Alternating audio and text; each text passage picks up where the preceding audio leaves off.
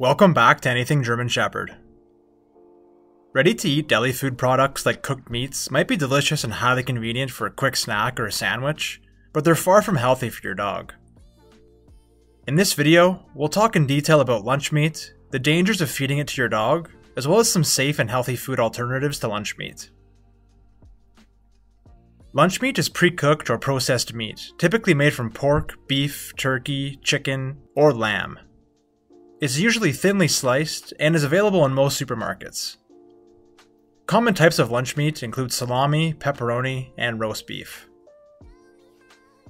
If you're having a turkey sandwich and your dog is looking at you with those puppy eyes, there's no harm in giving it a slice as well, as long as it's just occasional.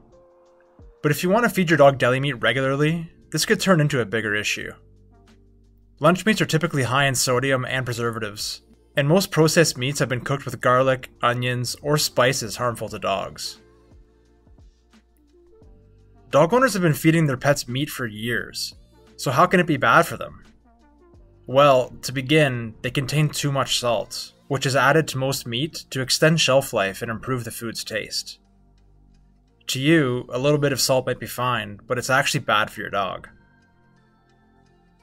Most meat processors use different additives to block the growth of bacteria, prevent spoilage, and add flavor to the food. Most processed meats also contain spices that can easily irritate your dog's digestive system and cause vomiting or diarrhea. And most processed meats are considered empty calorie, meaning they have minimal nutritional benefits, and are usually high in saturated and trans fats and added sugar. And lunch meats are high in fat, and too much fat intake causes inflammation of your dog's pancreas. If your dog has eaten leftover meat, you should first try to determine how much they ate. If they only had a small amount, there's nothing to worry about. However, if your dog ate a large amount, take it to the vet as soon as possible, so that the vet can examine the stomach right away.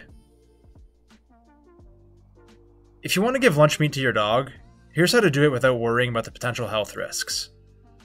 Give nitrate-free products, choose sodium-free food, and buy unprocessed meats. Thanks for joining us. Feel free to subscribe and hit the like button. See you next time.